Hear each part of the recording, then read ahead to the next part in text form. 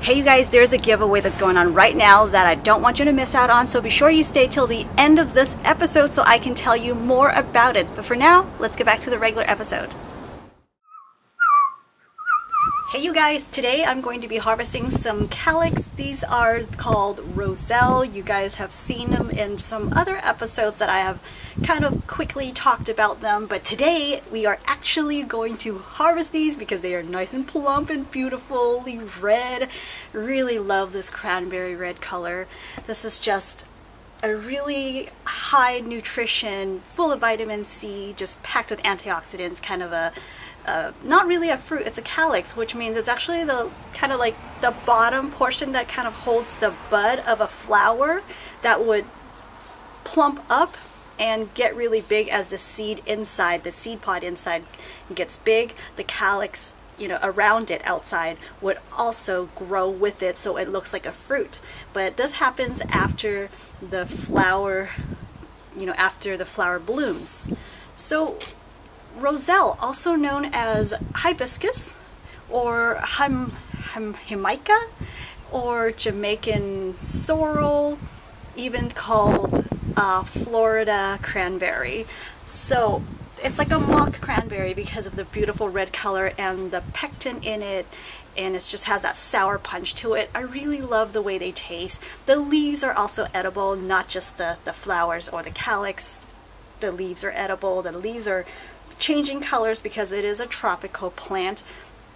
I believe it is a perennial in the tropics, but in Southern California they will die back in the winter. But actually I'm thinking I would save, I have 3 of these plants growing this year. I'm thinking of saving one of them and kind of cut it back a little bit and bring them in under grow lights inside the house to see if I can keep it growing or at least alive, so that they can, once you know it warms up out here, they're ready to go and start, just get a head start instead of growing them from seed. Although this thing grows really easily from seed. I seeded these late winter or early spring. I think I seeded actually late winter here, along with some other seeds of other vegetables. It really just varies depending on like the environment that the seeds are in and what type of soil and all that sort of stuff. But in my experience growing these from seeds, it was like the 3rd or the 4th day they started to germinate for me. Like they were the first to germinate out of all the other kind of vegetables that I seeded. And I started them, you know, indoor, and it was pretty easy. It didn't require any kind of effort, like to keep it under a dome for humidity or anything special like that.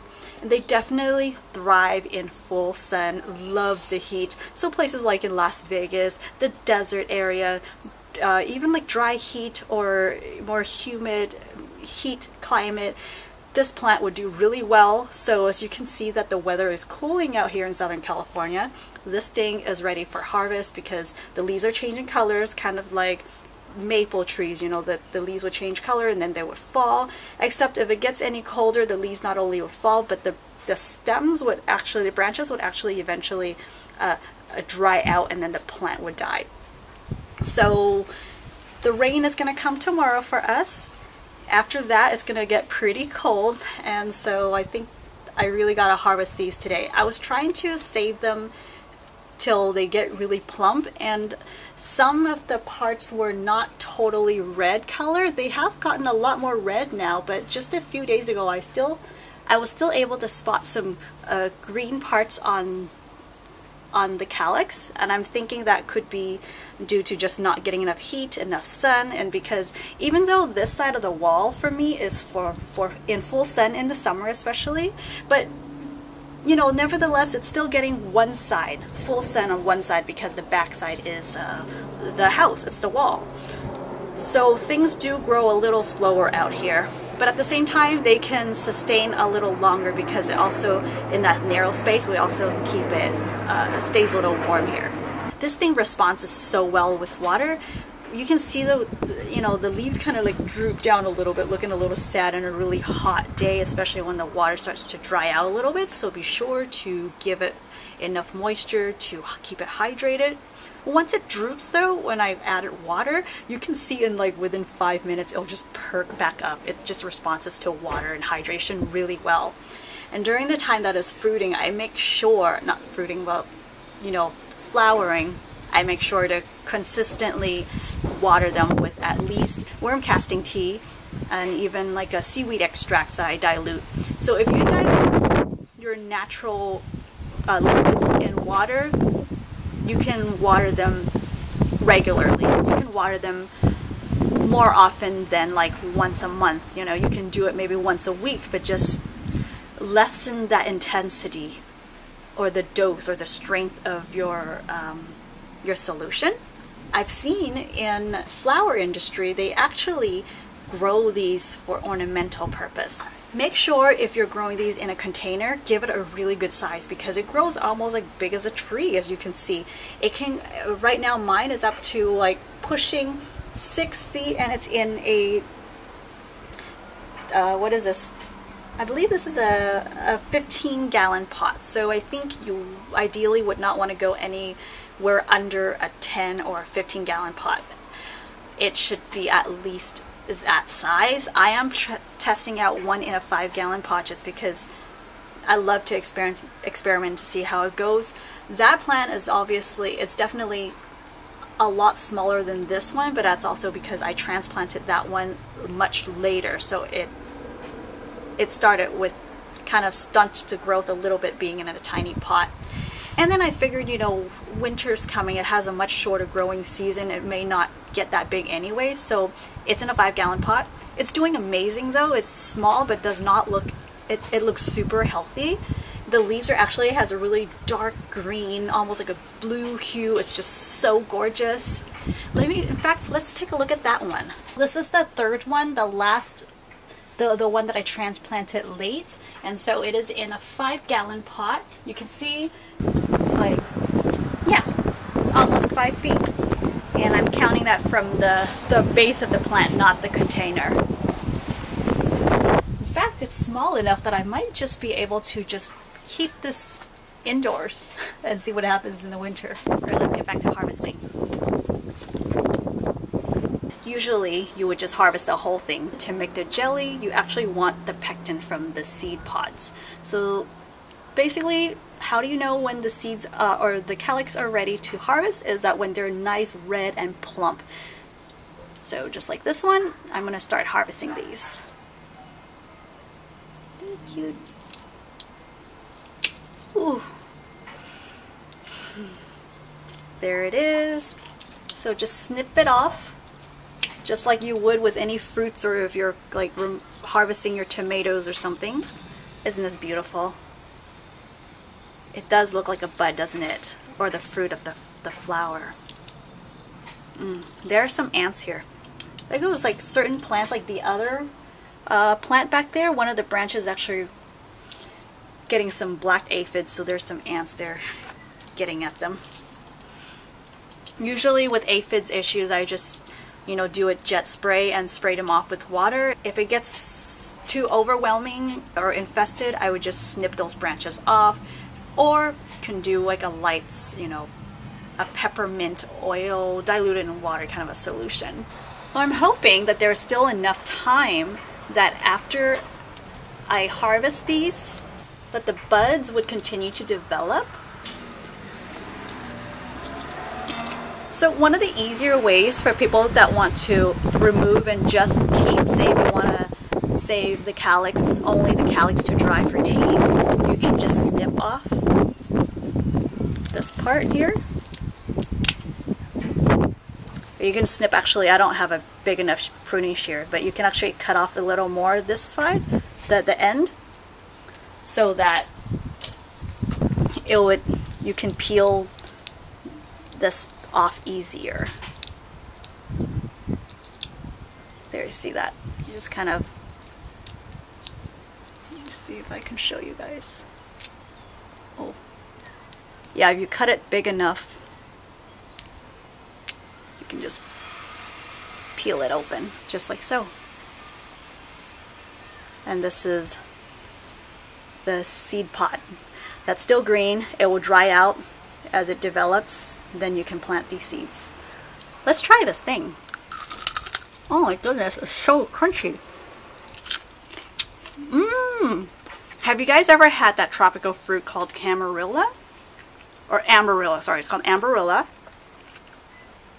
It has that kind of fragrance in the seed pod, but it has a little bit of that gelatinous like an okra. Not as much as like okra slimy though. A little fibrous because, you know, seed pod is more fibrous to protect the seeds. Super crunchy, a little tart. I have to say the calyx is more tart than the seed pod.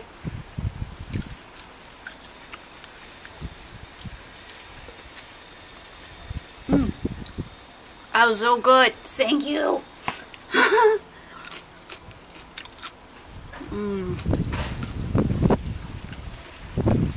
These things will be really good candied too. Like a dried dehydrated candy if you mix these with some sort of sweetener.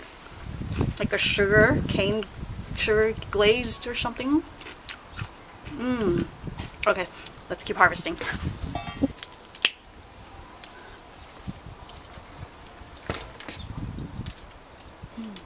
That's a big one. See how this one still has some streaks of green in it? But it's so plump.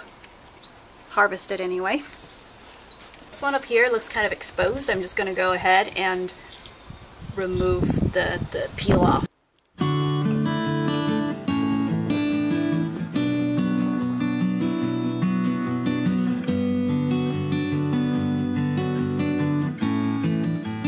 As you can see, it is a lot slower to carefully, you know, unwrap and to save the seed pods on the tree, so on the plant.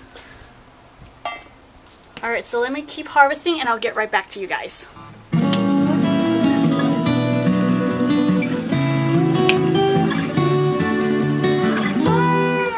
Just gonna cut that one off, hopefully. Let's see if it'll encourage side branches. Because I've never actually pruned these before since they grow so fast and didn't seem to be bothered by not pruning, but let's just see.